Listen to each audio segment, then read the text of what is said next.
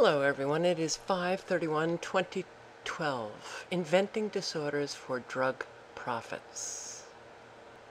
Have you ever heard of the following mental disorders? Reading disorders, disruptive behavior disorder, disorder of written expression, mathematics disorder, caffeine intoxication disorder, nicotine withdrawal disorder, non-compliance with treatment disorder, or physical abuse of a child problem and sexual abuse of a child problem. These are a few of the 374 mental disorders that are listed in the American Psychiatric Association's Diagnostic Statistical Manual of Mental Disorders, or in the mental disorders section of the World Health Organization's International Classification of Diseases. DSM is the diagnostic tool. It is the Bible of the mental health profession. Whenever a psychiatric opinion is sought or offered, the DSM or the World Health ICD are presented and increasingly accepted as the final word on sanity, insanity, and so-called mental illness. Canadian psychologist Tana Dean reports, unlike medical diagnoses that convey a probable cause, appropriate treatment, and likely prognosis, the disorders listed in DSM-4, as well as ICD-10, are terms arrived at through peer consensus. Literally, a vote by APA committee members, and designed largely for billing purposes. The science by vote procedure is as surprising to a layperson as it is to other health professionals who have witnessed DSM voting meetings. Quote, mental disorders are established without scientific basis and procedure. A psychologist attending the DSM hearing said the low level of intellectual effort was shocking. Diagnoses were developed by majority vote on the level we use to choose a restaurant. Then it's typed into a computer. It may reflect our naivete, but it was our belief that there would be an attempt to look at things scientifically. In 1987, a self-defeating personality disorder was voted in as a provisional label used to describe self-sacrificing people, especially women, who supposedly choose careers or relationships that are likely to cause disappointment. The disorder met with such protest from women, it was subsequently voted out of DSM-4.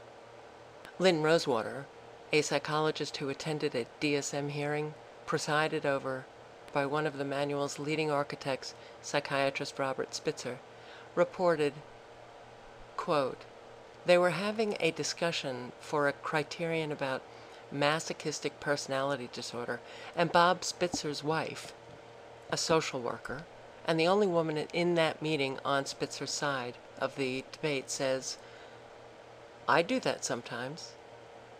And he says, okay, take it out. You watch this and you say, wait a second, we don't have a right to criticize them because this is science?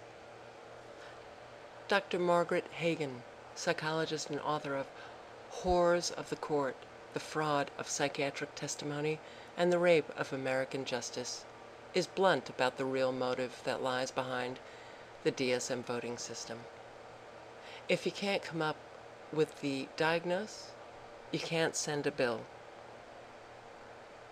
According to Professors Herb Cutchins and Stuart Kirk, authors of Making Us Crazy, far too often the psychiatric Bible has been making us crazy when we are just human. The bitter medicine is that DSM has attempted to medicalize too many human troubles. Cutchins and Kirk further state that people, quote, may gain false comfort from a diagnostic psychiatric manual that encourages belief in the illusion that the harshness, brutality, and pain in their lives and in their communities can be explained by a psychiatric label and eradicated by a pill. In June 2004, John Reed, senior lecturer in psychology at Auckland University, New Zealand, wrote, "More and more problems have been redefined as disorders or illnesses, supposedly caused by genetic predispositions and biochemical imbalances. Life events are relegated to mere triggers of an underlying biological time bomb. Feeling very sad has become depressive disorder. Worrying too much, anxiety disorder. Excessive gambling, drinking, drug use, or eating are also illnesses. So are eating, sleeping, or having sex too little, being painfully shy, has become avoidant personality disorder. Beating people up is intermittent explosive disorder. Our Diagnostic Statistical Manual of Mental Disorders has 886 pages of such illnesses, making lists of behaviors, applying medical-sounding labels to people who engage in them, then using the presence of those behaviors to prove they have the illness in question, is scientifically meaningless. It tells us nothing about causes or solutions. It does, however, create the reassuring feeling that something medical is going on. DSM has become so widely relied upon within society that it has taken on the aura of scientific fact.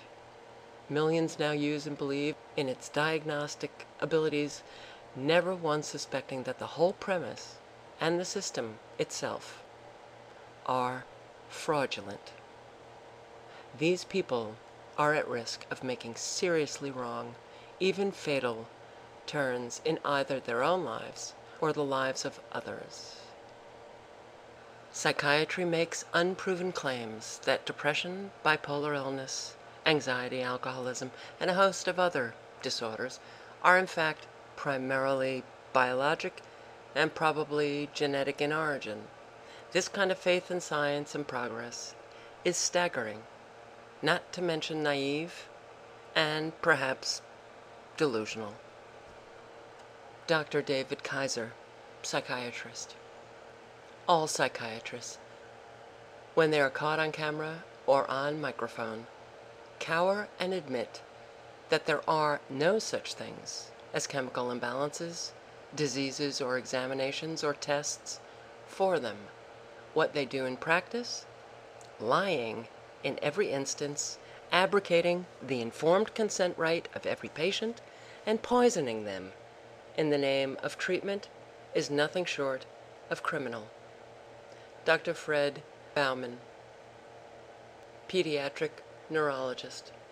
There are no objective tests in psychiatry, no X-ray, laboratory, or exam finding that says definitively that someone does or does not have a mental disorder. There is no definition of a mental disorder. It's bull. You just can't define it.